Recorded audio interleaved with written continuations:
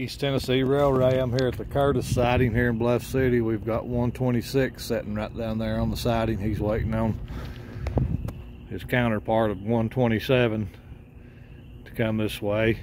But while we're here, I've seen something here that's pretty cool on the date rail,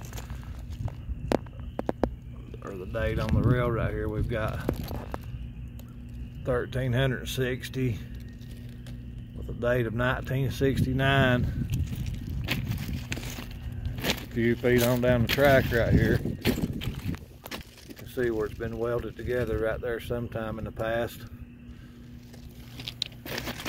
And we've got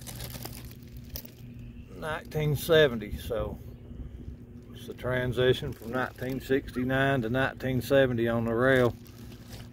I don't know how often that happens, but I thought that was pretty cool. Maybe somebody could leave me a comment